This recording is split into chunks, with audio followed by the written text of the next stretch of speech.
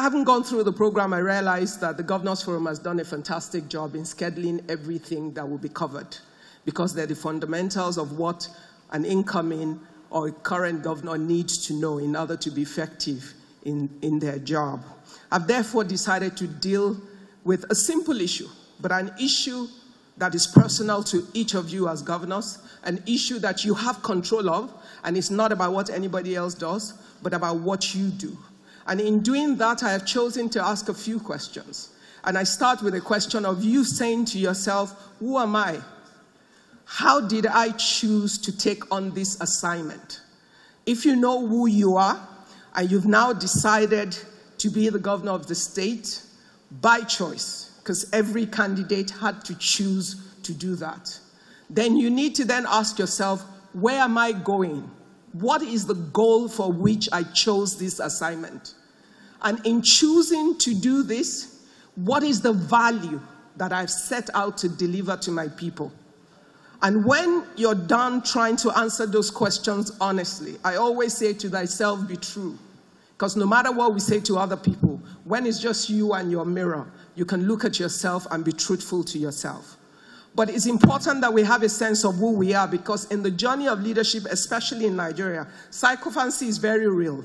The pressure and of your society, of people around you, can change the fundamentals of who you are if you do not continue to remind yourself of who you are or why you took the job in the first place. And soon enough, you become something else other than who you were when you got started. So it's important for you to actually write it down, stick it up around yourself, and remind yourself often, this is who I am. This is why I took this job. And there are people whose lives depend on me. Because at the end of the day, it doesn't matter what help anybody gives us. The federal government can have the most plans, the best, the greatest plans in the world. But the guys who touch my life and the life of every Nigerian every day are the governors of our states. I'm an Ibadan girl. That means my Oyo state governors are sitting there. I'm married to an Ondo man. My Ondo governor is sitting there. But the most important governor to me in this room is the governor of Lagos State. Why? I live in Lagos. All my businesses are in Lagos. My life is affected every minute and every second by what he does or what he does not do. And in reality, when we talk about the equity of trust, you can only get that trust from a people who trust what you do by how you affect and impact their lives every day. So what I am doing on behalf of my fellow citizens is that I'm pleading to say, now you have the power. Elections are over. Now you're in office, and you have the power of the state. You have the resources of the state. And get more, if you gain the trust of the people, they will pay more taxes. When you gain the trust of the people by performance and the things that you do, ultimately, you will benefit from it. Because when you see a great man do great things that affect your lives every day, when he becomes 70 or 80 or 90, he's done with the office. The position is over. He's no longer there. When you see him on the street, you will stop by to greet him. You will honor him. You will respect him. So my question to you is, how do you want your days to end? Because you're not at the end of your days, but if you have a vision of how you want it to end, you can walk back from where you are now to how you want it to be and structure the actions that you take daily in your state. Think of every action and how it will affect the lives of those people that don't necessarily have a voice. They have a vote, but they don't necessarily have a voice. And when you see children that are hungry, if they are from your state, you have failed them in some way. Yet, you have the machinery and the capacity to help them. When you see people die from simple medical situations that they need not to, it means that as a state we have failed. But we have the capacity to help and to make things different. Now, you're not going to be able to solve all the problems. That's important.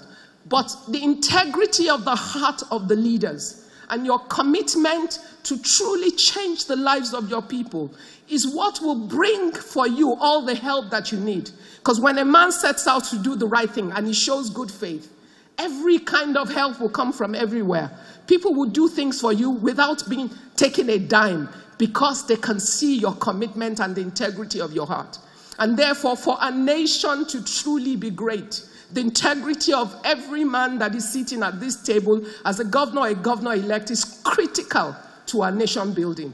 You need to own your own vision for your life. You need to decide what you want your legacy to be.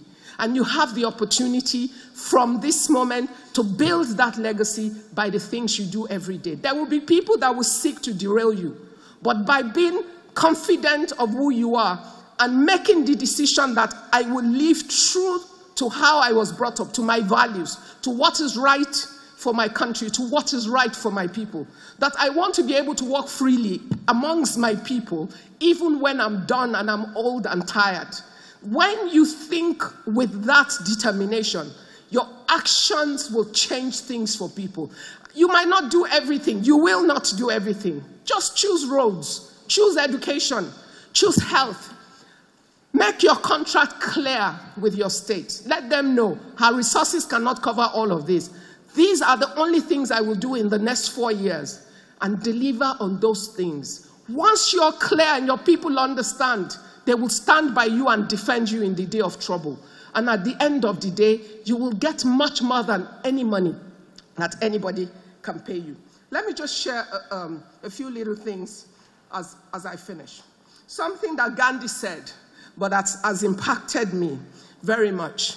In this position, it's generally assumed there's opportunity for wealth. But if you want to build our nation and do it right and use the office that you have and use it right, you will be guided by not building wealth without work.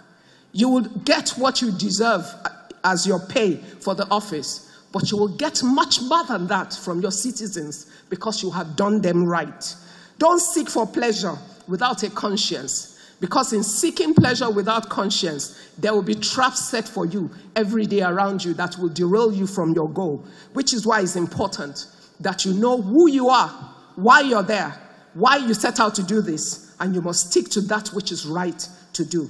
Don't seek for knowledge without character. A man that does not have character does not deserve to be leading any part of our value chain of leadership in this country. But if you're there, seek to be the example for the people that will serve under you in your government and the people of your state. Ultimately, there is so much joy in seeing the accomplishment of that which you set out to do and in seeing lives that are fulfilled because of that which you have done. Don't seek for commerce without morality. In building the economy of your state, make sure that you can ensure that there's transparency and things work and there's accountability so people can see what you do every day. And even when mischief makers appear to try to turn that which you've done upside down, there would be ordinary citizens that will rise up to defend you based on how they have interacted with you and seen that which you have done. And as I finish, please don't seek for politics without principle. You know, people ask us every day, why aren't you in this party and all of that party or the other? Why aren't you joining in politics? Let's be honest. We do not have politics of ideology in our country so far. We have politics of people. And if you want the right people to gather and give us the critical mass that we need to build our nation, you are the next generation of leaders that can ensure that we begin to set the template and the agenda for a great nation to be great. It hurts me. It breaks my heart every time you're talking to people outside of this country and they open their mouth and talk about this nation that you know that within it is everything that it needs. We have all the human minds that we need to build a great nation. God has worked abundantly with resources. Some of your states are richer than others, but guess what? It's not even so much about how rich you are. It's how well you apply the resources that you have sincerely to the needs of your people. Even as you do that, ordinary citizens will help you to think through. You don't have all the answers, but you have humans around you that can support you. And they don't have to come from your state.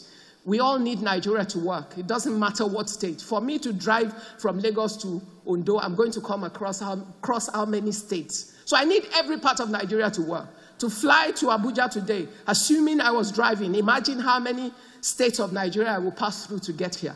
Every state counts to every Nigerian. And it doesn't matter where we come from. If you need help, look for the Nigerian that can help you. We all want this country to work, and we're very hopeful that because you have this position and you have this power, and people have trusted you with it, that you will use it effectively to build a nation, the portion of it that is assigned to you, and that you will work collectively for the unity of this nation. Because a nation that is divided against itself, it can never stand. But in the place of unity, I'm a Christian. The Bible says God has commanded his blessings, which means every time we combine our knowledge, our wisdom, and all our resources together, we can build a great nation that the world will be afraid of. I want my nation to work. I want to be able to tell my children, this is why I'm saying to you, you must live in Nigeria and nowhere else. And I ask for your help, that as you do what you have sworn to do or you will swear to do as you take office, that the Lord will help you to do it right, but that ultimately we will build a nation that we can all be proud of. Thank you.